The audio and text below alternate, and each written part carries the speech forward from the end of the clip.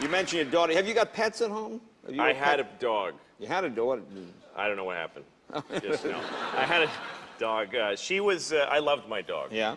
I was one of those people. I used to make out with my dog. Really? You know, just like hold her down and you know. Yeah. I used to peel her lips back and lick her teeth. That's the kind of Right. dog. The little doggy. I think that's I'm beginning to understand the divorce now. Yeah, sure. Yeah.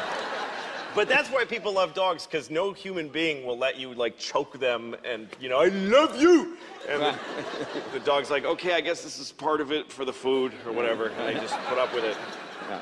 But my dog, I remember I took her to the vet once, and it was when I first got her, and the vet was giving me, you know, overall instructions, and he said, don't let her eat dark chocolate. I don't know if you know this, but if That's right. Dogs are not. Yeah. Okay. yeah, they die if they eat dark chocolate. Okay. It's poison. Right. So, funny to somebody. But anyway, all the dark chocolate for me.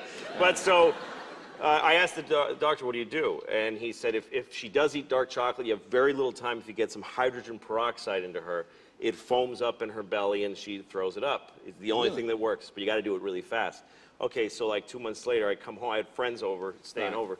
Dark chocolate. They left dark chocolate out. And I come home and the dog's just got a chocolate face, and there's wrappers. And I go, ah! And she looks at me like, they left it out. I'm a dog. Right. What am I going to do? You know how that works.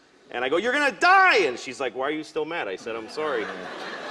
So I'm thinking, I got to get hydrogen peroxide into my dog. I don't have any. So I got to run to the pharmacy. There's no time to go there and back. So I put her on a leash, and I'm running to the pharmacy. And she's like, hey, she's having a ball. Right.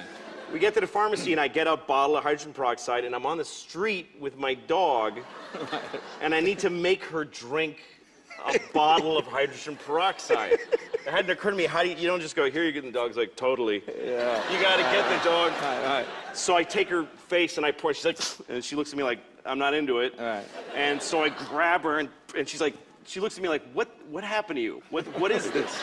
And I'm holding her like this. She's thrashing like an alligator, and I'm pouring it in her face. And she gets loose, and she looks at me like, our thing's over. We are not friends anymore. I'm a dog. And she starts going, and she's biting me. So I'm literally punching her in the face and squirting this stuff. And I look, and there's hundreds of people just staring, horrified. Horrified.